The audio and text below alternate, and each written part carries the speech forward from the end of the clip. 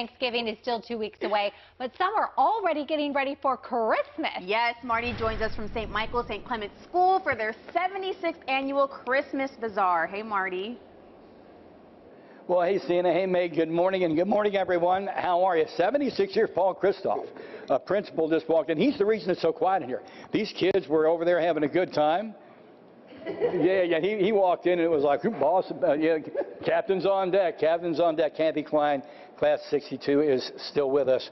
You've been principal here for 9 years. 9 years, yep. When you came in, you meet the alumni who are very much part of this bazaar, the current parents. Did you realize the gravitas that this event has to the entire Overly community? I think this event is indescribable. I think when you come see it, and you know, we have the elves behind the scenes that set up this room. Within a week, it's a Christmas miracle. You know, it really is unbelievable. This doesn't put you in the Christmas spirit, nothing will. I mean, from the time you walk in the door, there are Christmas trees. Christmas, you know, all you have to do is watch TV. All the Christmas ads have hit. I love watching Christmas ads, Kathy. You know, it's always snowing. And in a real world, people be going, this whole dinner's ruined. Nobody was able to make it here because the roads are so terrible. But am I wrong? You're not lying. No. But all the Christmas ads have hit. And here's a big community Christmas. But let me show you something real quick. I was asking, we've got wheel games. How many? This is a sound of a bazaar. Does that not get it going? How many wheels you all have here? Oh, about 16 wheels. I mean, think about that. I mean, everything from little John Barleycorn to toys to athletic, all the Ravens and Orioles stuff.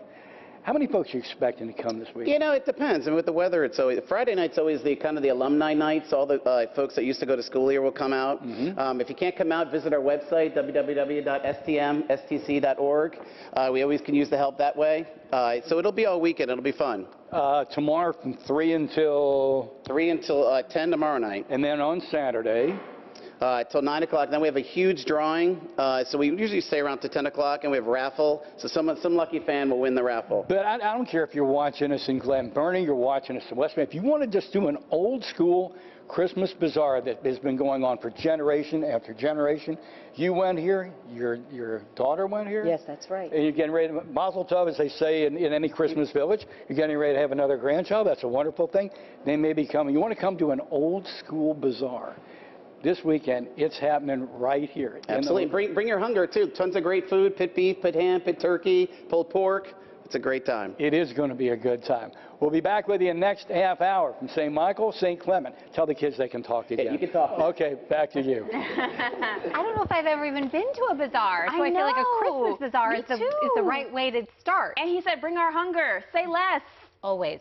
Oh, we would never leave home without it. Still.